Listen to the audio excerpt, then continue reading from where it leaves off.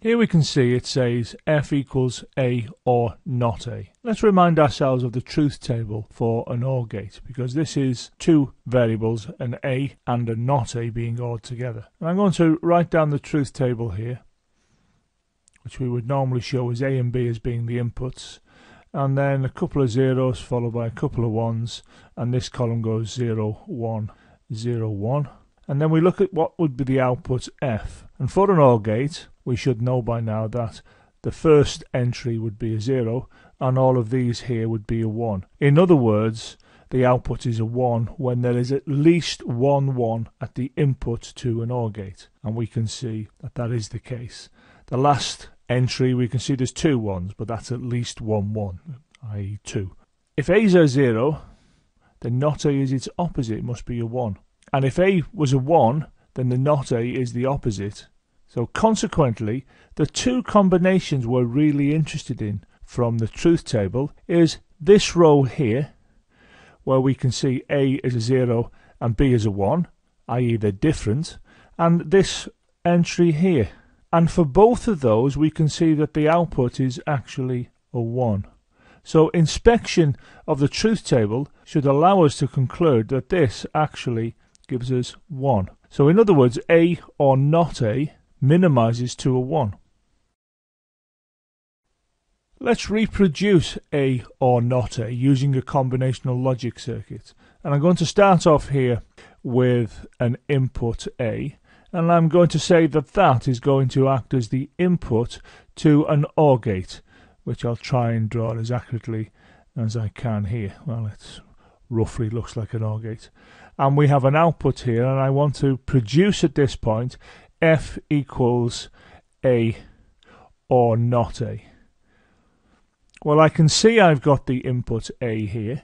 Now what I need to do is to produce the other input to be a not a. And that's quite simple to do. All you do is you take a tap off the a here, and you put that a through a NOT gate. And of course, the output of the NOT gate would be a not a. And of course, this not a is now the input to the OR gate.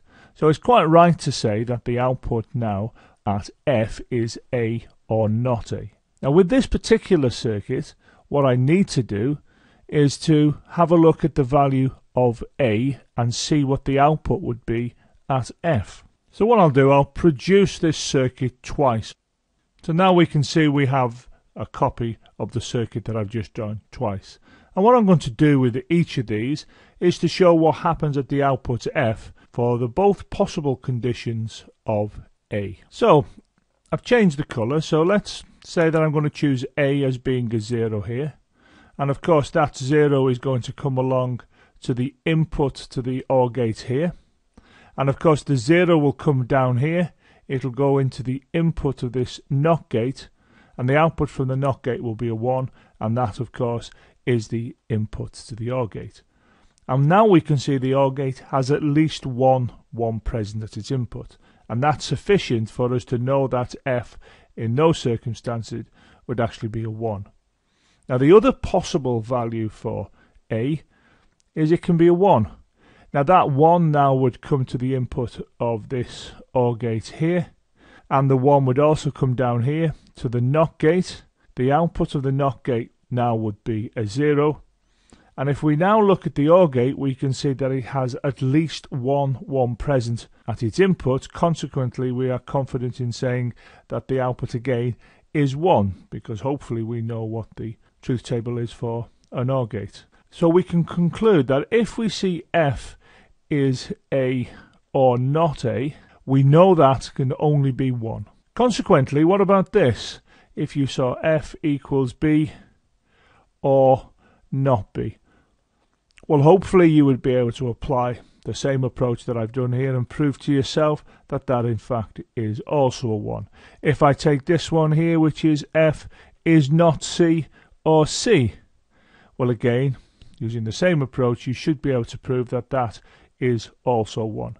Now it stands to sense that it's going to be a 1, because let's take another example here. Let's say I take f is d or not d. Well, they're going to be the opposite. You see, if d is a 1, it means not d is a 0. And if d is a 0, it means not D is a 1. So we will always have at least one 1 present, and that's sufficient to give us a 1 at the output.